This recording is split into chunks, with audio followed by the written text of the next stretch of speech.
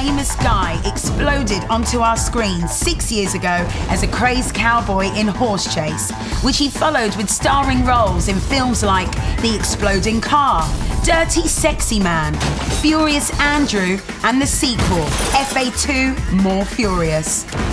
We met up with the man to talk about his latest film, the sci-fi thriller They Crashed from Space There. Guy, it's a pleasure to meet you. Thank you. I'm attractive. Congratulations on the movie. Tell us a little bit about your role. Well, the movie is called They Crashed from Space There, and I pretend to be the cockney captain of a ship that crashes from space. There. And it's exciting. Do you like crashing in spaces? Yeah. It's got those. Am I right in thinking the part was originally going to be played by someone else?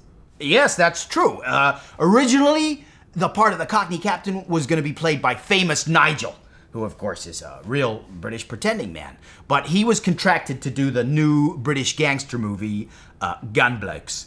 So he couldn't do it, and I stepped in for him. We're old buddies, in fact, you know. We got to be friends on The Exciting Spy a few years ago. We used to go out in the evenings, drink a whole lot, push each other in the shoulder there, and make women cry. It was a good...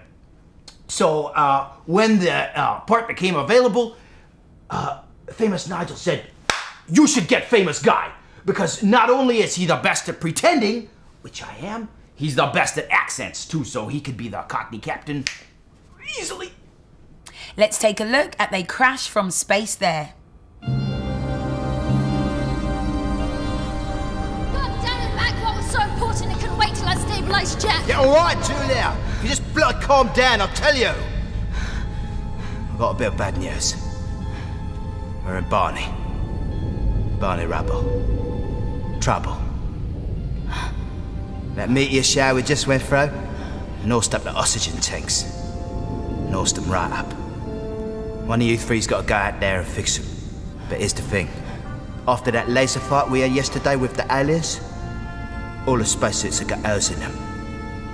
So whichever one of you three goes out there, they ain't coming back. I know it sounds like bollocks, but that's the way it goes in space.